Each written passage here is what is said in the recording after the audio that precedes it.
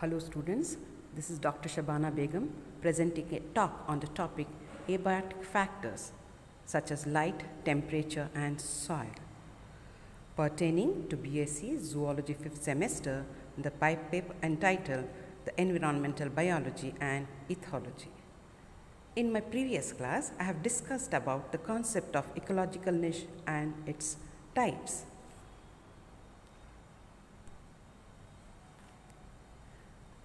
The main objectives of the topic is to understand the sensitive relationships of species, interactions that can change depending on the particular conditions under which they occur, including both abiotic and biotic factors, and to understand the role of abiotic factors such as light, temperature, soil on the modulation of adaptability to sustain life.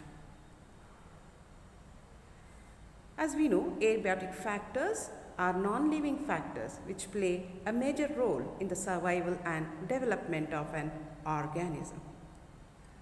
Light, which is very important, and the amount of sunlight of an area greatly influences the life of animals and plants.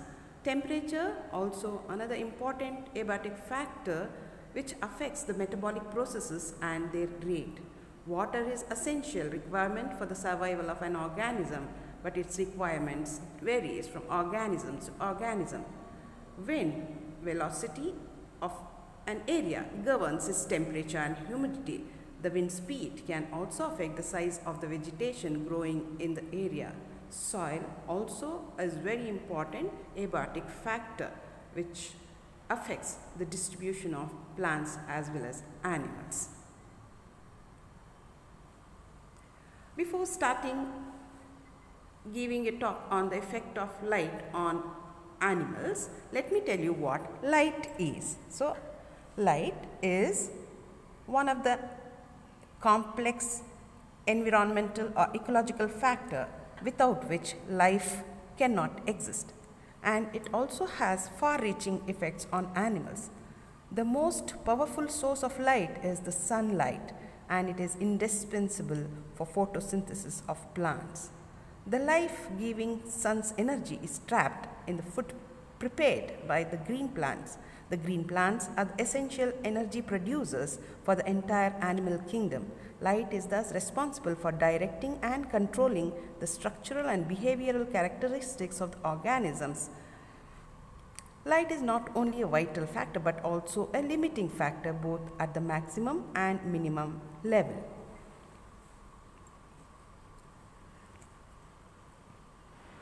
Hence, you can say growth of the animal is directly under the influence of light. For example, hydroids show completely inhibited growth when kept in darkness. After transformation, the energy appears in the form of heat. The sun's energy ends up as heat. Half the total emission of the sun is infrared radiation and half is visible light. The frequency of wavelengths in visible light ranges from 390 to 760 nanometer. The intensity of light on Earth's surface is independent and is dependent upon the angle of incidence and the amount of absorption of rays by the different layers in the atmosphere. Duration of light and amount of light also affects the organisms.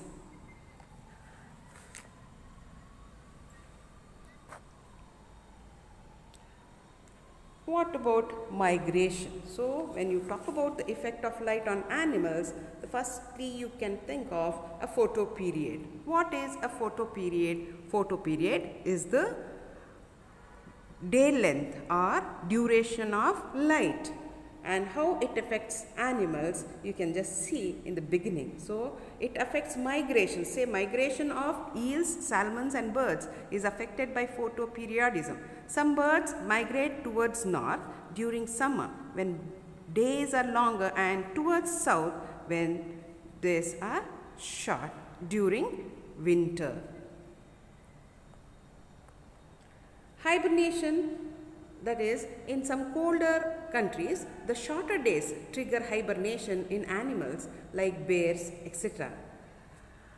The light effects the animal eyes and vision.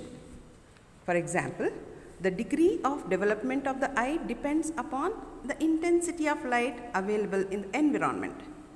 Animals living in total darkness, that is, cave-dwelling forms like Proteus, Necturus and deep-sea fishes, etc., lack eyes, or they have non-functional eyes or rudimentary eyes. Terrestrial nocturnal animals like geckos, owls and tarsiers have large eyes to receive less light. Specialized tactile organs, special eyes and luminescent organs have been developed in the absence of light. The tactile organs may be in the form of long antennae as in prawns, lobsters and other arthropods. Fin rays as in fishes serve to detect objects and disturbances caused by the movements of water or by the swimming of other organisms. The compound eyes of insects are affected by light. Likewise, in piranha fish, infrared light helps to catch the prey. Light also affects the vision. In dim light, a dull and overlap superposition image is formed in insects. In strong light, an opposition image is formed. Many fishes locate their food with the help of their vision that depends upon the intensity of light. Man is able to see various objects only in the presence of the other form of light. Most of the nocturnal vertebrates have abundant rods in their eyes to make visibility possible even in diffused light. Diurnal vertebrates have greater cones in their eyes. How about the next effect, that is the camouflage with pigmentation?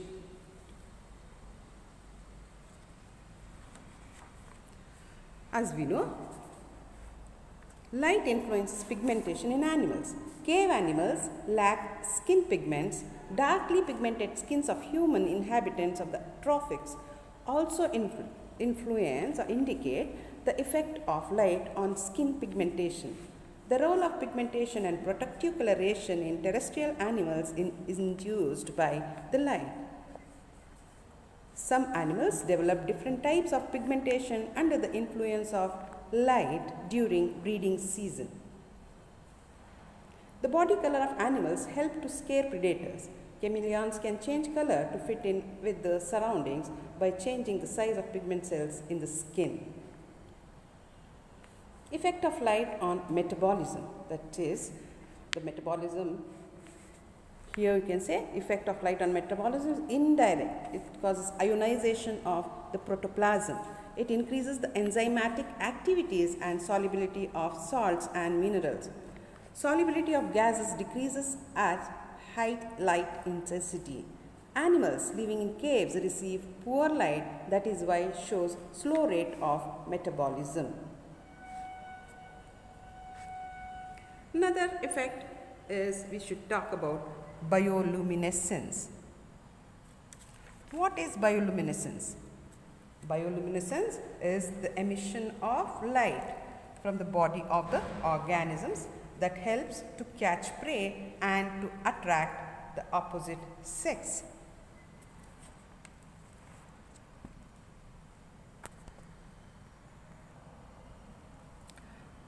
A variety of organisms, from bacteria to fishes, exhibit the phenomena of bioluminescence. The production of light is due to chemiluminescent reaction in which a suitable substrate is oxidized and the accompanied energy transformation appears as visible light. The light is produced as a result of the oxidative reaction of luciferin in the presence of an enzyme called luciferase. As I told you, the main significance of bioluminescence is to catch the prey or to attract the opposite sex and also to illuminate the surrounding.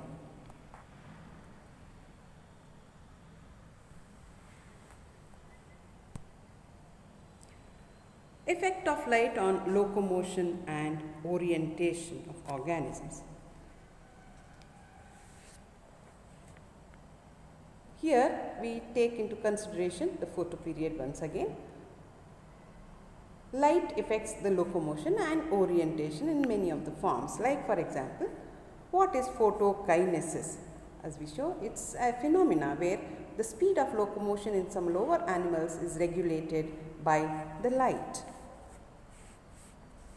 For example, the larvae of mussel crab move fast if exposed to increased light intensities. What is meant by phototaxis?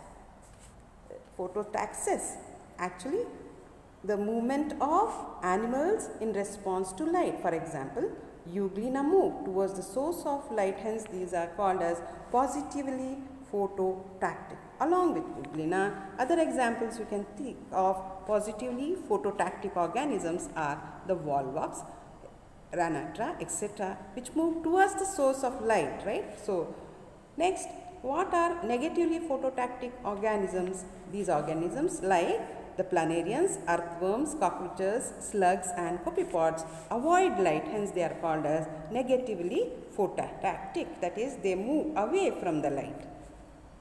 Next, phototropism. Phototropism, it occurs in sessile organisms and involves light directed growth mechanisms. In case of tuberculous worms, coelentrates, for example the polyps and flagellum of euglena, here only a part of their body shows movement in response to light, hence it is also called as phototropism. Effect of light on plants. So, light affects plants and its various metabolic processes such as the photosynthesis. It affects the leaf structure, the growth, the stomatal movements, transpiration, development, etc., etc.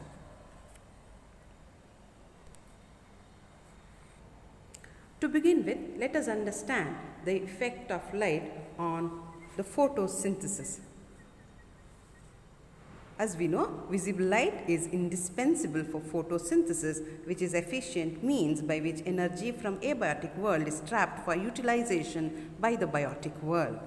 The chlorophyll of the green plants trap the solar energy. Carbon dioxide is combined with water to form carbohydrates. The rate of photosynthesis depends on the wavelengths of light. Green color is absorbed by chlorophyll. Red algae, which live in greater depths, is able to utilize the light energy due to phycoerythrin.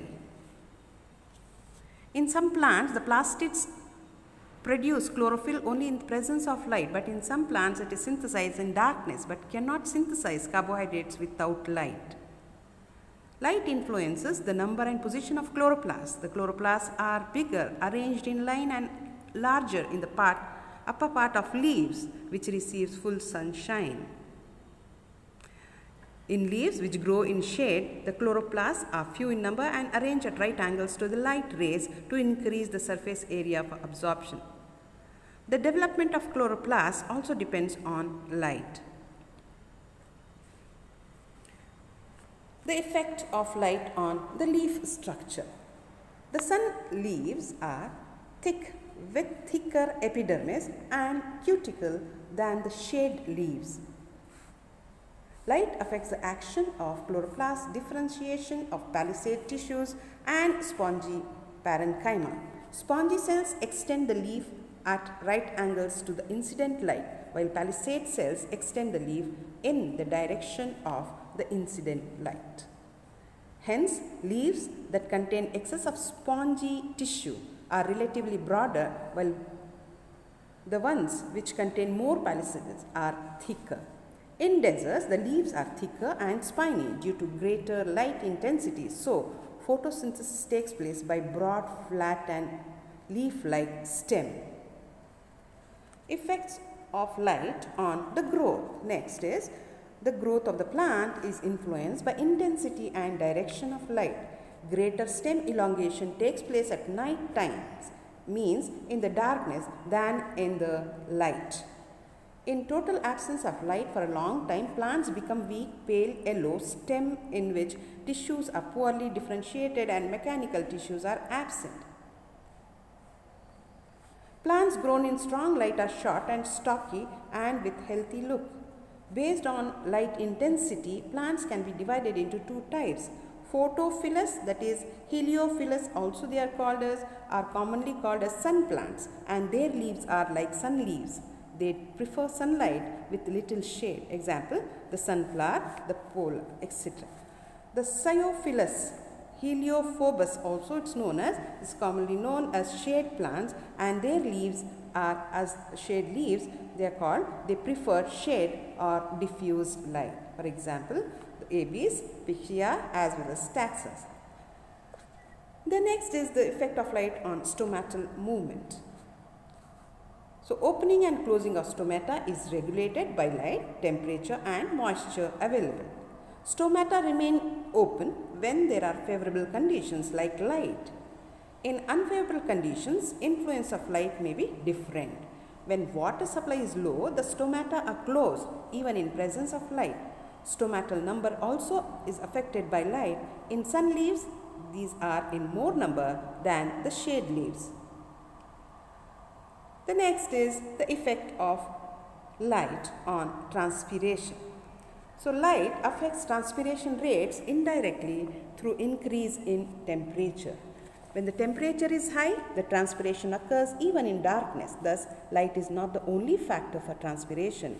Transpiration rates affect water absorption. Thus, high light intensities are always associated with dry habitats and high transpiration rates. Lastly, the effect on the development. So, light influences the development of entire plant, including flowers, fruits and seeds. Some plants can survive, grow and develop in shade and are called as shade plants. Example, Abies, Pinca and Taxus. Many plants which demand light are called sun plants. Vegetative crops like potatoes, carrots, beets and turnips give highest yield in cloudy days. Tobacco leaves grow better in artificial shading. Plants can be classified ecologically based on their relative light requirements and the effects of light on their vegetative development into, first, heliophytes, which grow best in full sunlight. Next, the xiophyites, which grow best at lower light intensities, and some heliophytes grow best in sun but can grow fairly well under shade, are called facultative xiophyites. Facultative heliophytes grow best at lower light intensities but can grow well in full sunlight. Light also affects the distribution of plants. Vegetation of one region differs from another, depends upon the total amount of light that arrives on the earth and varies from place to place. Light conditions at poles are different from other parts of earth, that is understood. So, effect on orientation. So, here light plays a role in orientation of plants also. Orientation in the direction of light is called as positotropism or taxis. Orientation in the opposite direction is negative tropism. In sunflower, the flowers turn by turgor changes during the course of the day, always in the direction of the sun. Long day plants grow in excess of critical minimum, that is brassica, rapa, etc., etc.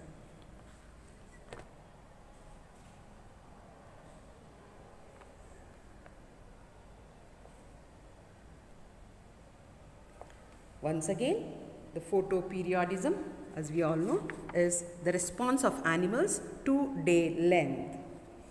So, based on the photoperiodism, the plants can be divided as the short day plants, long day plants and day neutral plants. In short day plants, the plants flower in early spring or autumn and require a dark period exceeding a certain critical length. For example, the xanthium, chrysanthemum, datura, salvia, cannabis, etc. Long day plants require a period less than critical period. They flower in summer. Example, the radish, spinach, sorghum, etc. While the day neutral plants are unaffected by photoperiod. For example, the tomato, potato and cotton.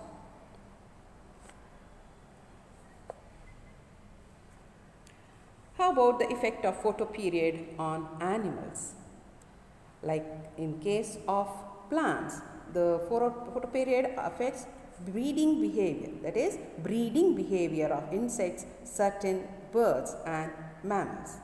Again, the animals can be divided into the short day animals, long day animals and day neutral animals. The short day animals breed in decreasing photoperiod, example sheep, deer, etc. Long day animals breed in lengthening photoperiod, example the turkey, starlings, etc. And the day neutral animals breed throughout the year, for example the rabbit, guinea pig, etc.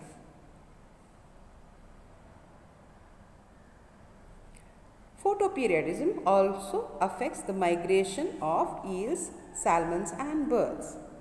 It also plays an important role in the life cycle of many animals, and its effects are exploited by poultry and dairy. Next, what are biological rhythms? They are also called as circadian rhythms. It's a daily response of animals to light. It's a 24-hour day-night cycle coinciding with the rotation of the earth. For example, the sleeping pattern or sleep and waking patterns.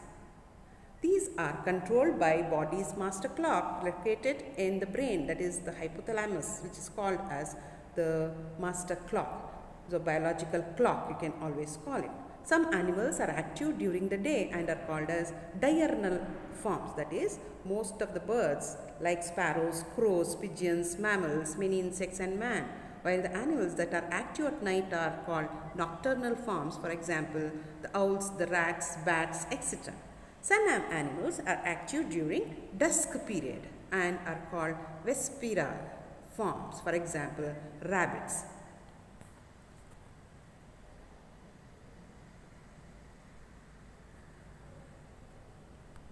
Let us move to the next abiotic factor, that is temperature. As we know, temperature is a very important and dominant ecological factor affecting the organism more conspicuously and is more different ways. It penetrates into every region of the biosphere, influences on metabolic rates and activities, growth, reproduction, behavior of organisms, and also in distribution of plants and animals because of its effects on physiological processes. Some organisms cannot adapt themselves to extremes of temperature, but some are adapted to survive at the extremes of temperature.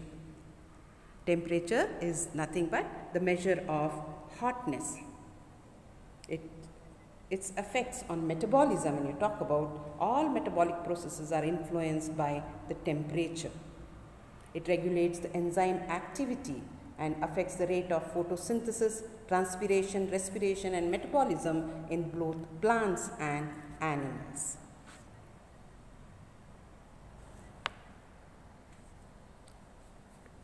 Range of temperature, when you talk about, it varies in different geographical locations at different depths or altitudes, and even in the same localities at different times of the day or seasons of the year. Temperature variation is less in aquatic environment than the terrestrial environment. In oceans, minimum temperature is about -2 degrees centigrade. In some surface strata rises about 36 degrees centigrade, but in ponds never falls below 0 degrees centigrade. In deep water lakes, thermal stratification is observed. In summer, temperature rises to 42 degrees due to circulatory movement of water. Surface waters are brought to the deeper regions of water and vice versa. In the terrestrial environment, the temperature may fall to about -37 degrees centigrade in winter. The lowest temperature recorded so far is -70 degrees centigrade on the land in Siberia in 1947. In summer, it may be about 60 degrees centigrade and may go often up to 85 degrees centigrade in certain deserts at noon. Next, what is temperature tolerance? The range of temperature within which living organisms carry their life activities is called biokinetic zone. It lies between 10 to 45 degrees centigrade. Generally, animals cannot tolerate temperature beyond 60 degrees centigrade.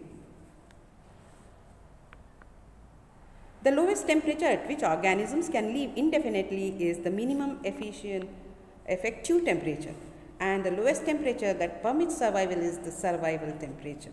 If the organism is subjected to temperature below the minimum effective limit, it enters into a condition of inactiveness and it is referred to as chill coma. For example, the nematodes, rotifers and tardigrades have cooled down experimentally to minus 72 degrees centigrade and revived without apparent ill effects. The hottest cold-blooded fish, Barbua thermalis, lives in hot springs of Ceylon at temperatures of 122 degrees centigrade. The albino mouse lives at 102.2 degrees centigrade. Some bacteria thrive at 158 degrees centigrade above. Above the maximum survival temperature, animals may enter into a condition of inactiveness called heat coma.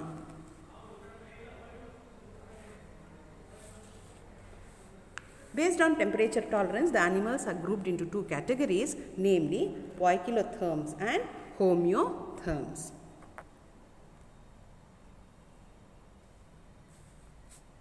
So next, let us talk about the effect of temperature on plants.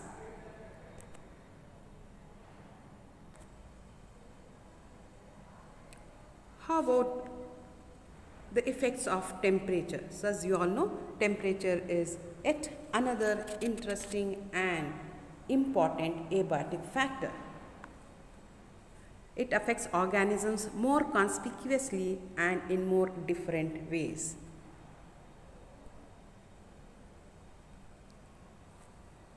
It penetrates into every region of the biosphere, influences on the metabolic rates and activities, growth, reproduction, behavior of organisms, and also in the distribution of plants and animals.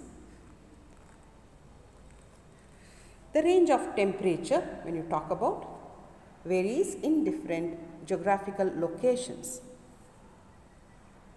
In the terrestrial environment, the temperature may fall to about minus 37 degrees centigrade in winter. In summer, it may be about 60 degrees centigrade or may go often up to 85 degrees centigrade in certain deserts at noon. The temperature tolerance actually is the range of temperature within which living organisms carry their life activities. It's also called biokinetic zone and it lies between 10 to 45 degrees centigrade. The lowest temperature at which organisms can live indefinitely is the minimum effective temperature, and the lowest temperature that permits survival is the survival temperature. If the organism is subjected to temperature below the minimum effective limit, it enters into a condition of inactiveness and it is referred to as chill coma. For example, the nematodes, rotifers and tardigrades have cooled down experimentally to minus 272 degrees centigrade and revived without apparent ill effects. The hottest cold-blooded fish, Barbua thermalis, lives in hot springs of Ceylon at temperatures of 122 degrees centigrade. Some bacteria thrive at 158 degrees centigrade or above labile. A higher temperature, they may die, and due to less desiccation above the maximum survival temperature, animals may enter into a condition of inactiveness called heat coma. Next, the effect of temperature on metabolism. So, all metabolic processes are influenced by temperature because they regulate the activity of enzymes. And also it affects the rate of photosynthesis, transpiration, respiration and metabolism in both plants and animals.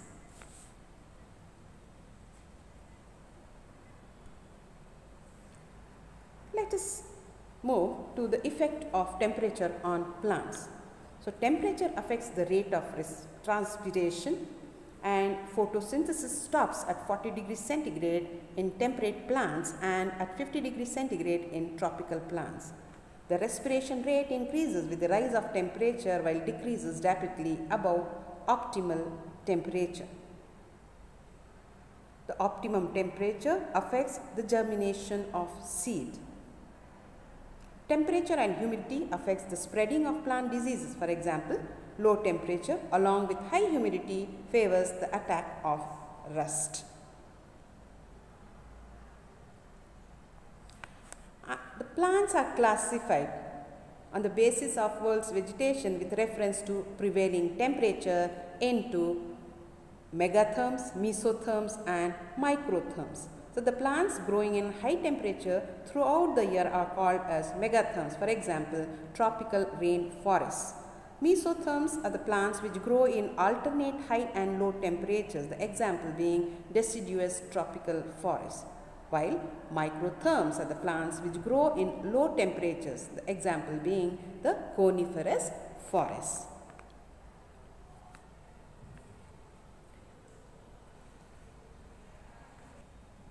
Effect of temperature on animal functions such as reproduction, growth and development, crossing over, sex ratio, etc. When you talk about the effect of temperature on reproduction, you have to start explaining the effects. Like, for example, in case of plants, when you consider flowering in plants is affected by temperature through thermoperiodism. In animals, the maturation of gonads or sex cells and the liberation of gametes take place at a particular temperature which varies from species to species. Maturation of gonads is influenced by the temperature, you can say. Then breeding in some animals is unaffected by temperature throughout the year, whereas in some breeding occurs only in summer or in winter. Some species may have two breeding seasons, one in spring and other in summer. For example, in blowfly, the number of eggs laid per female increases with increase in temperature up to 32.5 degrees centigrade, but the number decreases with further increase in temperature. In grasshopper, eggs produced are 20 to 30 times more at 32 degrees centigrade than those at 22 degrees centigrade. Effect on growth and development, when you say, actually extremely low and high temperatures have adverse effect on the growth of plants. That is, now you can say increase in 10 to 20 degrees centigrade temperature affects growth. Low temperatures bring cold injuries as desiccation, chilling injury and freezing injury. In desiccation, the tissues are dehydrated and injured due to rapid transpiration and slow absorption during winter in case of the plants. In animals, temperature affects growth and development. For example, oyster increases from 1.5 millimeter to 10.3 millimeter with an increase in temperature from 10 degrees centigrade to 20 degrees centigrade. Sea urchin shows maximum size of its body in warmer waters. Corals do not flourish well when water temperature drops below 21 degrees centigrade. In blowfly, incubation period decreases with increase in temperature. Development of eggs in mackerel is greatly affected by the temperature. The effect of temperature on the crossing over. That is, in fruit flies, temperature affects the crossing over and somatic expressions of gene characters. So, development of wings, eyes is affected if larvae or pupae are kept in low or high temperature. Wings tend to be longer at high and shorter at low temperatures. Effect on the sex ratio. In rotifers and daphnids, sex ratio is affected by temperature. Under normal conditions, daphnids give parthenogenetic eggs that develop into females, whereas with increase in temperature, they give sexual eggs which after fertilization develop either into males or females.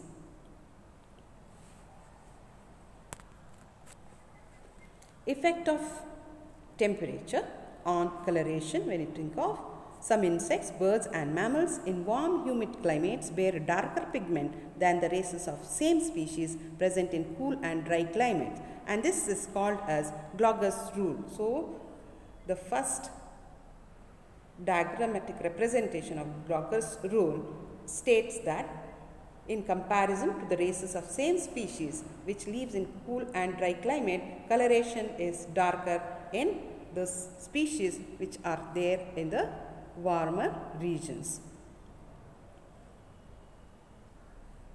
Even in frog, hyla, and the horn-toed phrenosoma, low temperatures induce darkening. When you talk about the effect of temperature on morphology, we will discuss the three rules, which are the Bergman rule, Allen's rule, and Jordan's rule. According to Bergman's rule, temperature affects the absolute size of an animal and the relative proportions of various body parts. Birds and mammals attain greater body size in cold regions than in warm areas. According to Allen's rule, poikilotherms are smaller in cold regions. The tail, snout, ears and legs of mammals are relatively shorter in colder part than in the warmer areas. According to Jordan's rule, fishes of low temperatures waters have more vertebrae than those of warm water forms. Some more effects of temperature on animals, and based on which the animals are classified into homeotherms and poikilotherms. You have studied about the words homeotherms and poikilotherms in your earlier classes too. So we can define homeotherms as endotherms, or they are also called as warm-blooded animals, such as mammals or birds, which have a body temperature that is constant and largely independent of the temperature of its surroundings. While the poikilotherms, also known as ectotherms, they are also called as cold-blooded animals, such as the invertebrates, fishes, amphibians and reptiles with a variable body temperature that tends to fluctuate with and is similar to or slightly higher than the temperature of its environment. There are forms which are called as heterotherms. These are the animals whose temperature varies considerably in different situations. For example, you can cite the examples of monotremes, sloth bear and ant eaters.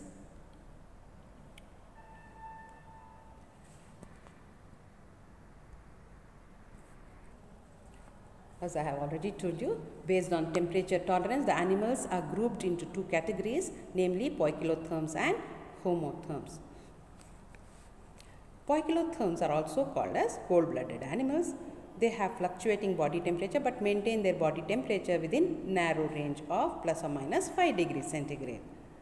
When temperature fluctuates beyond the limits, usually animals hibernate or estivate.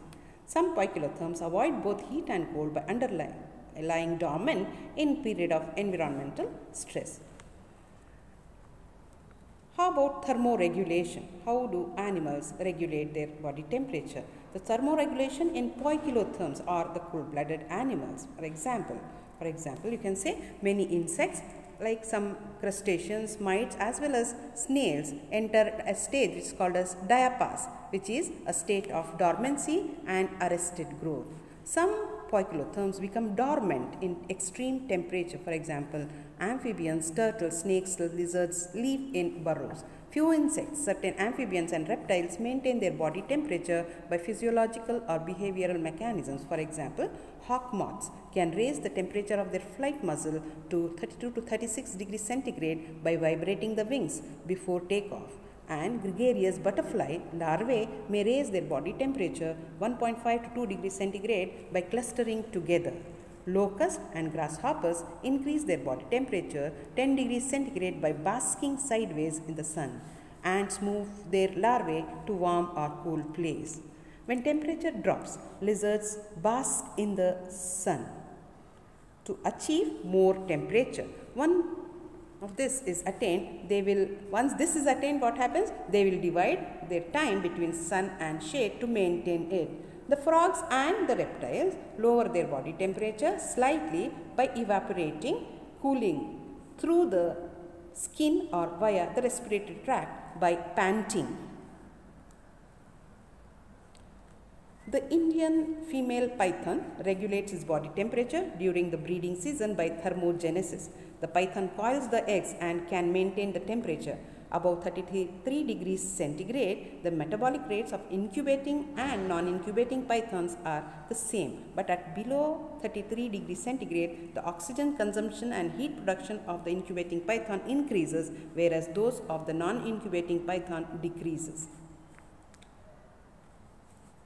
How about thermoregulation in homeotherms?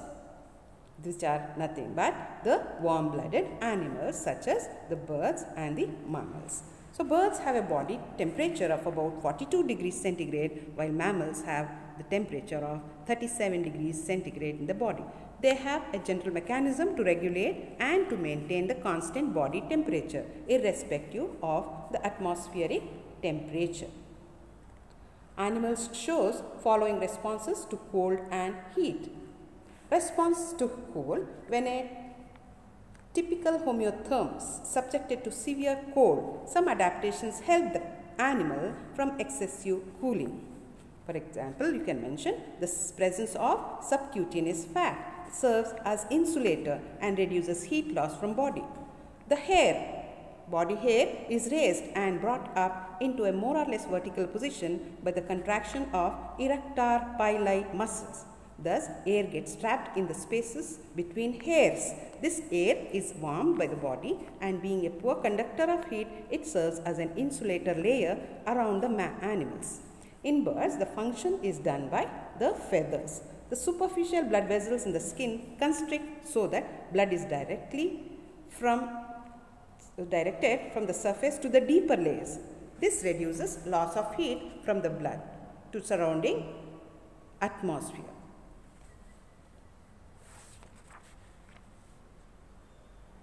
The extra heat is produced by increasing the metabolic rate, particularly of the liver and the muscles. Next, what is the response of organisms to the extreme heat? Response to heat. So, heat production is cut down and heat loss encouraged as follows. So, animals of hot climates have relatively little subcutaneous fat.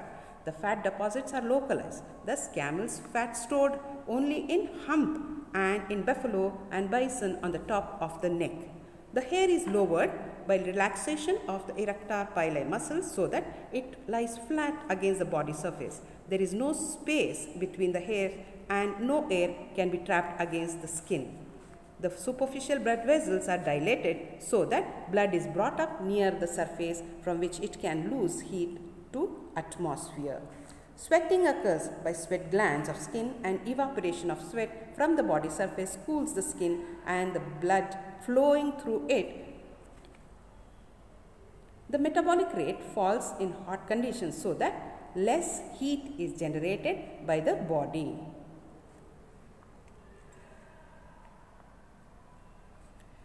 Thus, in mammals, hypothalamic center functions as a thermostat.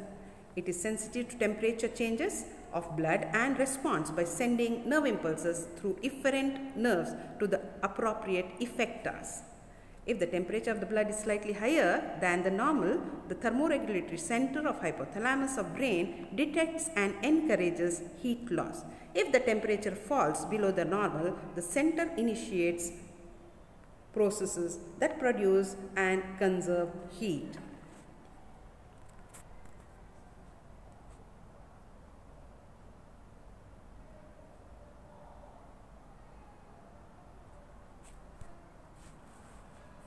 Next, what is meant by thermal stratification?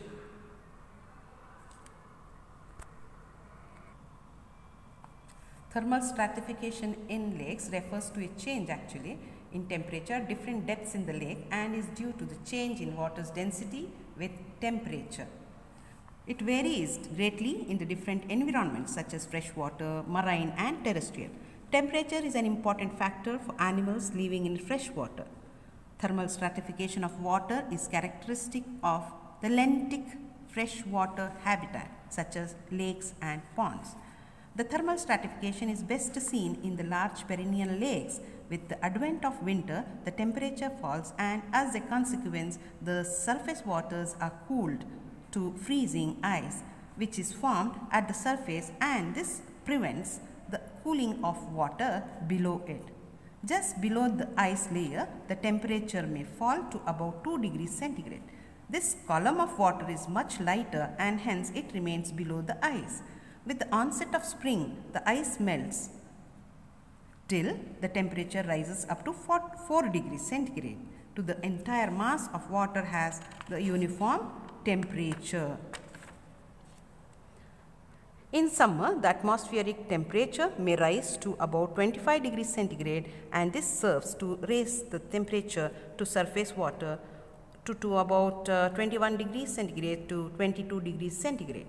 The upper warmer layers of water, being lighter, remain at the top, while the temperature of the bottom layers is raised to only 5 degrees centigrade. Between these two limits lies an intermediate zone in which the temperature of water varies from 9 degrees centigrade to 21 degrees centigrade. This zone is referred to as thermocline. The upper warmer layer is known as epilimnion, while the bottom layers composed of cold waters are known as a hypolimnion. Thus, it will be seen in the depths of the lakes, the temperature variation is very limited. The temperature variation in the pond waters generally follow the fluctuations of the temperature in the atmosphere as well as by the seasonal changes. In marine environment, temperature variation depends upon the location and the seasons. The temperature range extends from -3 degrees centigrade to 42 degrees centigrade.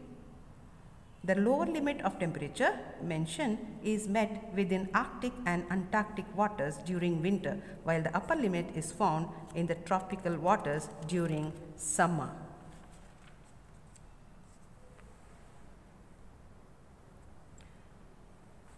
Let me tell you what are the differences between hibernation and estivation, and before that, what is estivation and hibernation.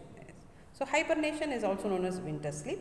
It's a state of reduced activity in some organisms to escape cold winter conditions. For example, bears and squirrels inhabiting cold regions will undergo the mechanism in which they try to reduce their body metabolism and hide themselves in the burrows.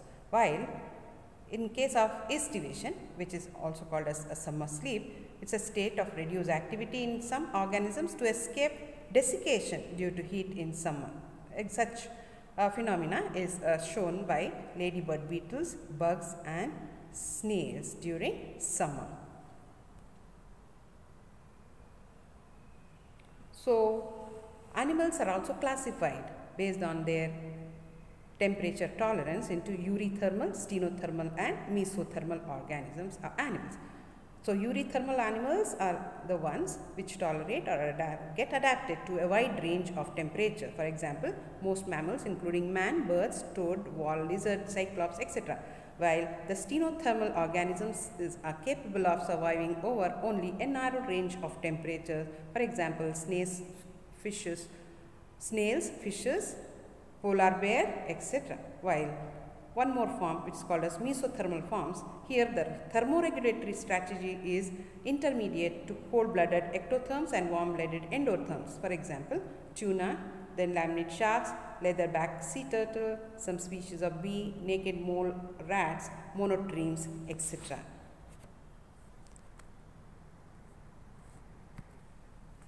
The next, soil as a biotic factor. As we all know, soil is one of the most important elements of an ecosystem. It is the outermost layer of Earth's crust and has profound effect on distribution of plants as well as animals. The factors which are related to the structure and composition of soil, including its physical and chemical properties, are called edaphic factors. Soil is made up of small particles of rock, that is sand and clay, which is mixed with decomposed plants and animals. How are soil formed? Soil formation occurs in two stages, that is the pedogenesis and weathering of rocks. What is meant by pedogenesis? In pedogenesis, the word weathered mineral matter and the decomposed organic matter undergo biochemical, biophysical and geophysical changes to form fully developed true soil. The process of soil development is called pedogenesis and the study of formation of soil is called pedology.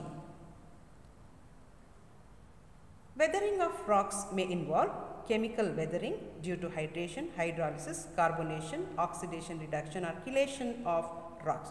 The physical weathering is due to heating and cooling, wetting and drying, freezing, glaciation and action of wind. Then biological weathering is done by bacteria, fungi, lichens due to secretion of acids and form soils of different types. The soil composition. The soil comprises of mineral matter, which is about 45%, then 5% of organic matter, 25% water and 25% of air. The mineral matter is divided into two categories, macronutrients and micronutrients. As the name indicates, the macronutrients are required in large amounts and are fundamental building blocks of the body. 9 in number and include carbon, hydrogen, oxygen, nitrogen, phosphorus, sulfur, calcium, potassium and magnesium. While micronutrients are required in small quantity, they are 7 in number and include iron, that is ferrous, manganese, boron, molybdenum, copper, zinc and chloride. The organic matter added by the decomposition of plants and animals, which animal remains you can say, and the excreta of animals found up to 20 to 30 centimeter below the surface of the soil.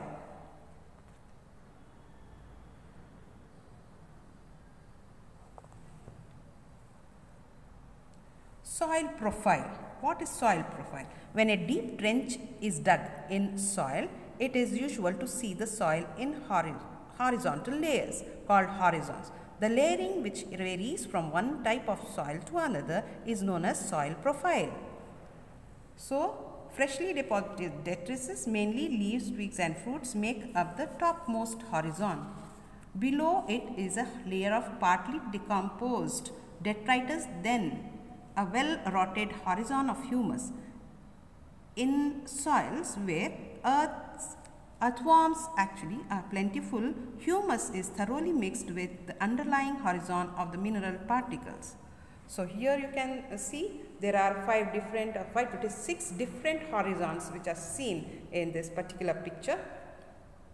Horizon O, which is mainly formed of humus organic, this is also called as horizon A, is the stop soil. Horizon E is alluviated soil. Horizon B is called as the subsoil. Horizon C is the parent material. Then the horizon R are the bedrocks, that is the unweathered parent material. There are different types of soils based on its formation, and we can say it can be divided mainly into two types: the residual soils formed by weathering and pedogenesis, and transported soils which are transported by various agencies, and these are of 4 types: the alluvial soil transported by water, colluvial soils transported by gravity, aeolian soils transported by air, glacial soils transported by slipping of glaciers. On the basis of particle size, soils are divided into 5 types. The gravel, which has a diameter of more than 2 millimeter. Coarse sand will be having a size or diameter between 2 to 0.2 millimeters. Fine sand will have diameter between 0.2 to 0.02 millimeters. Silt will have a diameter of soil particles which will be between 0.02 to 0.002 millimeters, and the clay will have soil particle size which is less than 0.002 millimeters. So, and based on the relative proportion of soil particles, soils are divided into the sandy soils, the clayey soils, silt soils and loamy soil. The sandy soils will have 85% of sand and 15% of clay and silt, while the clayey soils will contain 50% clay and 50% silt or sand or both. Silt soils will have 90% silt and 10% of sand, and loamy soils will contain the 70% sand and 30% clay or silt or both.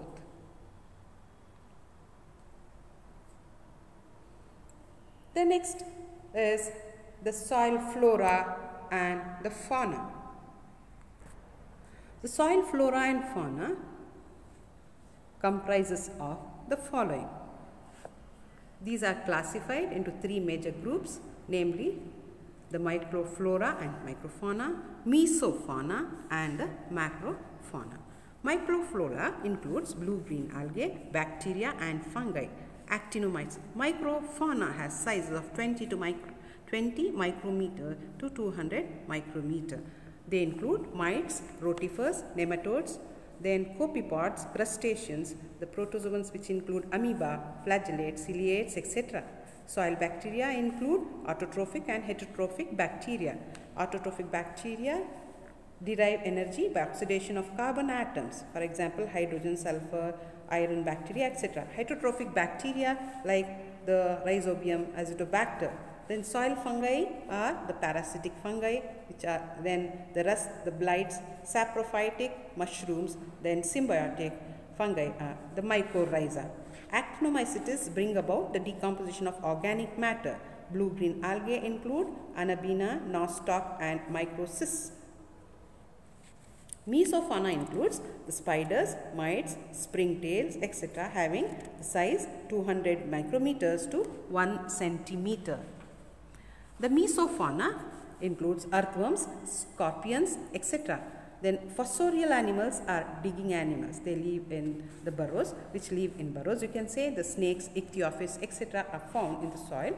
Then cursorial animals which run fast are the organisms like rodents, rabbits, kangaroos, wallabies, ostriches, etc. are also seen in the, not inside the soil, on the soil.